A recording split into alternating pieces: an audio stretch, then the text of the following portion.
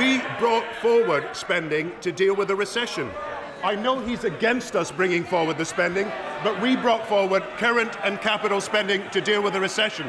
Now, let me tell him that spending is $44 billion in the year 2009-10. That is the highest capital expenditure ever in our country. It compares with the recession years under the Tories, when capital spending was only $12 billion or $16 billion. We are taking the action to invest in our public services. They would cut our public services now. And why does he not admit that it will be 10% cuts in public services under the Conservatives? David Cameron. Let's first of all be clear about the Prime Minister's claims about Conservative policy. Even his own colleagues don't believe him. This is the report we had from last week's Cabinet. Darling pointed out that Brown's Tory cut figures did not represent the Conservative Party's policy, but were merely extrapolations. Now, it gets more interesting. Cooper, previously the Treasury Minister responsible for public spending, echoed his concerns. According to one source who was present, Brown was visibly irritated at the way he'd been undermined and brought the meeting to an early close.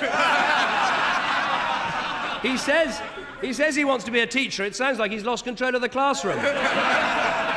The Prime Minister, last week at that dispatch box, he did not talk about bringing forward capital expenditure. He said very clearly capital expenditure will grow until the year of the Olympics. Let me give him one more chance to show that that talk of transparency and truth and honesty actually means something. Find that moral compass, stand up there and tell us you got it wrong. Mr. Speaker, I read out the figures to the House. We are spending $38 billion in that year, 2008-9, more than the Tories would ever do. We are spending $44 billion in the coming year, more than the Tories would ever do. We are spending more money on capital investment than at any time in our history. I apologise for interrupting the Prime Minister. There is simply far too much noise. The public doesn't like it, and neither do I. Prime Minister. Mr. Speaker, and we've got to face up to the fact that a sensible debate in this country means that the Conservatives are going to cut spending on housing, on education, on policing, on all the vital public services. He cannot evade the fact that his figures are lower than any of ours in any year, and that is the truth about public spending in our country.